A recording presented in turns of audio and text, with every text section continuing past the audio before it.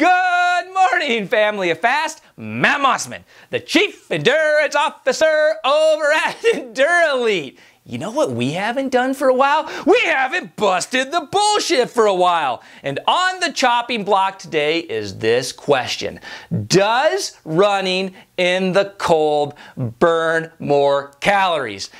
And the short answer is hell to the no. Unless you're running in like a 100-pound snowmobile suit, army boots, and going through a foot of snow. So let's discuss this bullshit theory, and then we'll wrap it up in a nice little present, and then we'll stomp on it and obliterate that bullshit. So here's how the theory goes.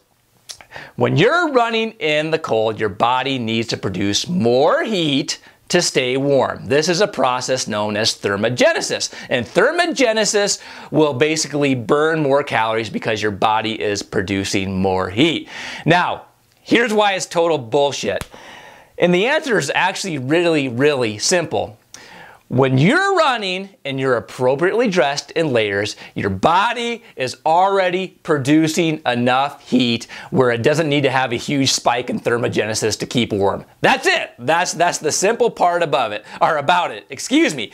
Now, if you really want to suffer miserably in the cold just to burn more calories, like the amount of Wrigley's chewing gum, you know, get in your underwear, go outside when it's like 20 below, start shivering, because this will produce thermogenesis and you might burn a few calories, but it's actually a pretty stupid idea if you ask me. So, bullshit busted. Running in the cold does not burn more calories because your body is already producing enough heat. It's kind of like a no-duh answer.